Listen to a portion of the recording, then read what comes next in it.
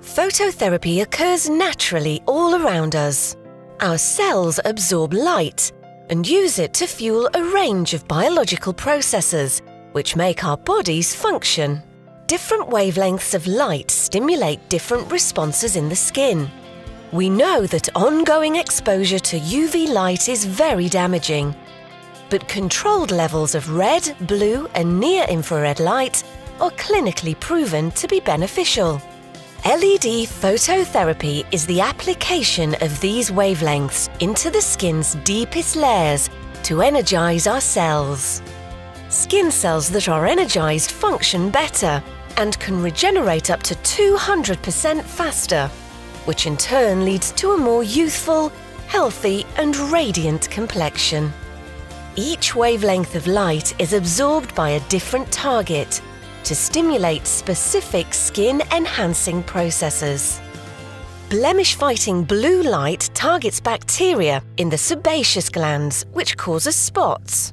When bacteria absorbs blue light, it triggers a natural photochemical reaction, releasing singlet oxygen. Singlet oxygen has a powerful antibacterial action to help eliminate spots whilst being gentle on the skin. Rejuvenating red light is absorbed in the mitochondria, the cell powerhouse responsible for the production of essential cell energy. Red light supercharges our cells, triggering a cascade of skin-enhancing effects, accelerating cell renewal, boosting collagen and elastin synthesis, and increasing hydration levels for a smoother, more youthful and revitalized complexion.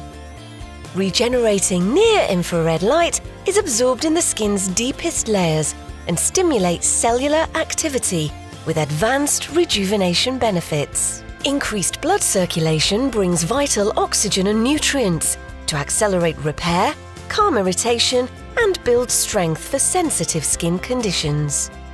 Dermalux uniquely combines all three wavelengths simultaneously to promote maximum cell activation for superior and lasting results.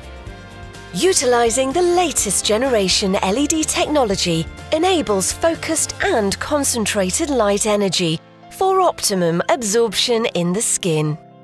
Multi-award-winning Dermalux, the leading light in LED phototherapy.